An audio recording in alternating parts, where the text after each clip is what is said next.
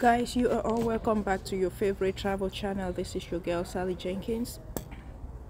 I'm here in Orlando, Florida for a work conference on Lyme disease and other tick-borne illnesses, and I decided to drop this video, guys, because I did some research and found out that there are some tick-borne illnesses that are found in Cameroon as well. I was so surprised, and since I know exactly what Lyme disease is and what it does to the human body, I decided to sensitize my people and tell them what to do to prevent, tick bites and becoming sick from tick bites.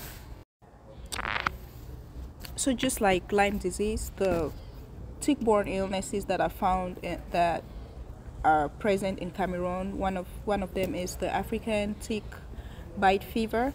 Has all the presentations that that Lyme disease has. Starts with being bitten by a tick, and then the development of a rash, and then acute symptoms like headaches, lymph node enlargements, chills, fevers, and stuff like that. So when this happens and patients are not treated, it becomes chronic, and that is when all the severe complications start coming in.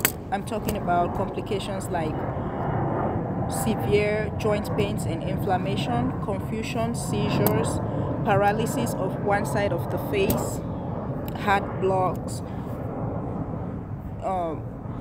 psychiatric yes, like I said, psych issues also come in play. Mood disturbances, psych issues like anxiety, depression, hallucination, cognitive issues like confusion. People forget where they were going and go elsewhere. You know what I'm saying? So these are life-threatening complications that come with a simple tick bite. So in my follow-up videos, I'm going to do follow-up videos to sensitize people who are at risk for tick bites on what to do to prevent tick bites. First of all, we will start talking about what kind of tick bites give, what kind of transmit, what kind of bacteria, the treatments, what to do. Also, we will be talking about what to do when you identify a tick on the skin, how to remove a tick that is attached to the skin, and what to do with the tick after removing.